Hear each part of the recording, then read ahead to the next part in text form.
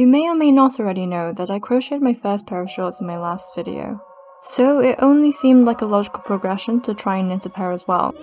At each stage, I'll award a stitch marker to the one I felt was most deserving. The waistband. The most noticeable difference in both pairs is perhaps the waistband.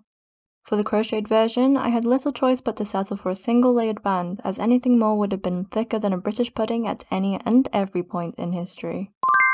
Needless to say, finding this out made for a difficult start in the crochet department, and it was a little bit of a failure to launch. Across the puddle, the knit waistband, although considerably more complex to form, had not only the suitability of being doubled, but could also spare enough room for an inappropriately sturdy elastic, which admittedly I definitely regret purchasing.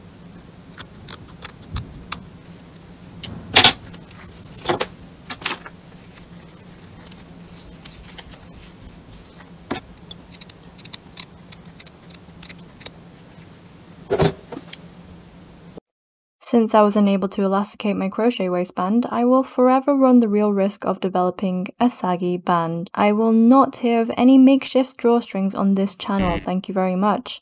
So with that settled, I have to give it to Team Knit. It may not be the most comfortable to wear, but the reasons for that are nothing to do with the knit itself, which turned out exactly how I wanted it to. Increases. Naturally, to ensure the shorts can be worn, increases must be made. Now is a good time to explain that I've been knitting for a lot longer than I've crocheted.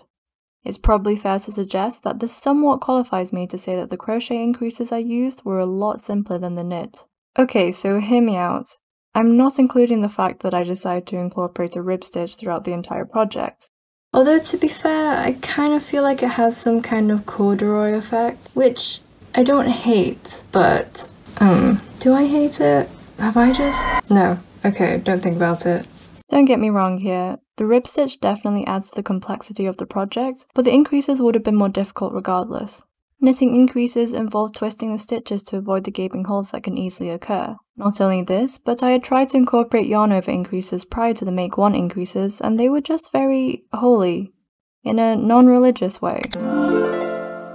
And even saying that, the make one increases have still left holes. I think one of my favourite parts about knitting on the wrong side is that the right side is just really flush with the waistband. And the thing is, I actually use a different gauge for the waistband than I am doing with the rest of the shorts, but the stockinette part of the rib really looks like I've used the same gauge. You can kind of see there's a bit of change here, but for the most part, from a distance especially, it looks really flush. For the crochet, however, I just had to insert the hook into the same hole again and again. So, you guessed it, the increases go to the crochet side. Time. That now leads me to the measure of time.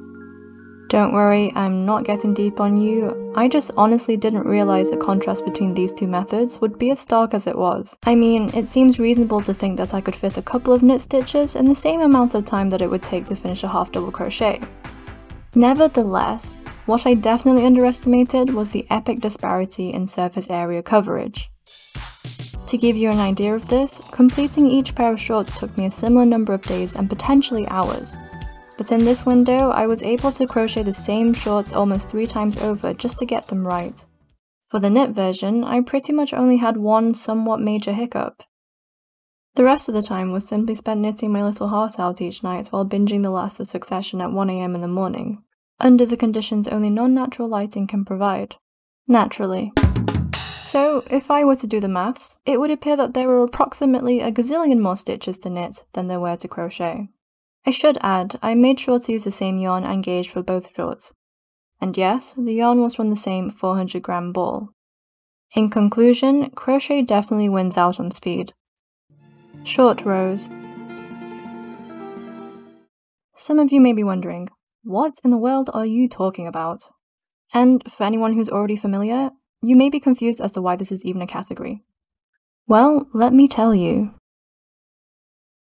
It must be said that short rows are far more common in knitting than they are in crochet. In fact, I had to Google crochet short rows because I had never heard of them before. Suffice to say, they exist, but they're not as straightforward or as aesthetically pleasing. Apparently. Had I known about them at the time, I would have probably tried to incorporate them into my crochet shorts, or at least sampled them. That being said, short rows still don't appear to be an expected standard for crochet bottoms, so I don't feel too bad for not including them. And regardless, I think knitting wins this round anyway. I really don't want to relive this, but it's probably one of the more make or break aspects of this comparison. To inject a little more context, I didn't use an existing pattern or follow a tutorial for either of these shorts, and it was easier for me to figure out the crochet crotch than the knit crotch. This was mainly due to the fundamental natures of both methods. With knit, you have to constantly keep in mind how the two needles are going to separate and meet at the right times. If you get it wrong, it'll end up looking something like this. Disaster has finally struck. It looks so strange. This happened. Yeah, as you can see, the needle that I'll need to remove, the one with the red wire, isn't budging, so I'll have to undo all of this, and part of me still thinks there must be a way through this, but I can't for the life of me think what that could be right now. All hope has been lost. So, huge revelation. I actually figured it out, and it turned out I just placed my new needle in the wrong place. With crochet, however, the main thing to consider is which side you need to work on to make sure the stitch pattern is correct. And since both crotches are pretty much the same in terms of how they look, crochet wins out again for its straightforward simplicity. And finally, the last round, finishing. This one should be pretty simple. Well, sort of. Both shorts require weaving in a similar number of yarn ends, providing that your yarn is continuous to begin with. However, knit always requires casting or binding off. The term you use depends on where you're from. If we also consider the faff involved in creating the elasticated waistband, such as finishing and sewing the elastic, as well as knitting the two waistband edges together, the crochet shorts come out in a very clear first place here. But can I give this last round to the crochet shorts simply because the finishing is easier? I don't think so. Although there's clearly more technique and labour involved in the knit short finishings, it's precisely because of these finishings that I'm more drawn to wear them over the crochet shorts. So, do we have a winner? As always, yes and no. I know which ones I prefer to wear, but they're not the ones I would prefer to make a second time around. And if we're going to take my comparison chart seriously in any way, it's a draw between the two. In terms of how these two shorts make me feel, I get the impression that the knit shorts have a more loungewear, fall and autumn vibe, with ironically a lot less coverage, whereas the crochet shorts have a similar vibe, but are arguably more versatile in the sense that they also look quite summery. Does this mean that knit and crochet inherently have their own times and places in the world? Not really.